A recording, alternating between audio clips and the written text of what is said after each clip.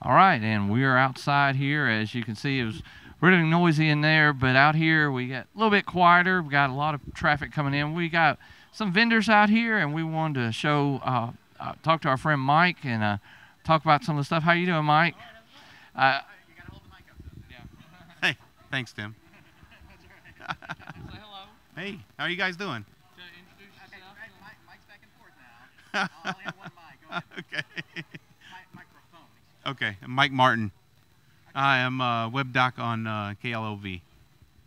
And my boys, I guess it was Monday, they came and said, can we make Perlers for the SFGE and sell them? I said, well, we can ask the boys if we can put a little table up, and they let us do it.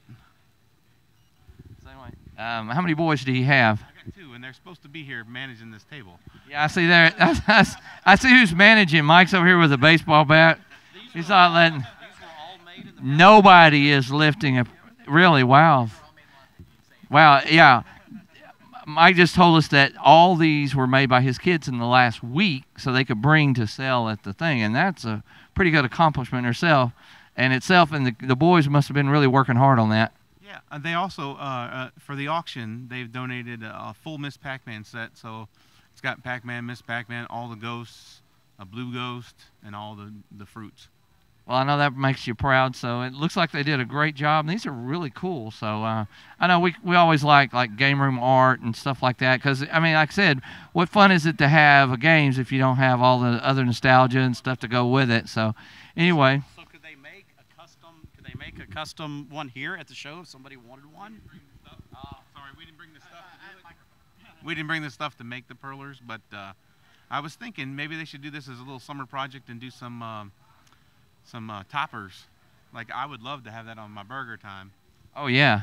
So how did they get into this? Was it just like a craft they learned in Boy Scouts or something? Or just, I mean, was it just arcade games that kind of drew them into it? No, it's just something they've been doing for a couple of years from time to time. And I don't know why they thought of it this week, but they did. Well, they had a great idea. We appreciate their hard work, and I think that it adds a lot to the show. It adds some fun and you're one of the first things that people see. And I know it caught my attention and stuff, so tell your boys, good job. It's good to see you, Mike. Nice to meet you. Glad you got to come this year. Oh, thank you, Mike. Well, you got expecting trouble? He gave me this, and the ball to go with it. Well, got a bat and a ball. We're right near the Atlanta Braves, right? So, yeah. Well, good to talk to you. We'll go on around and meet some more other people. Take care, man.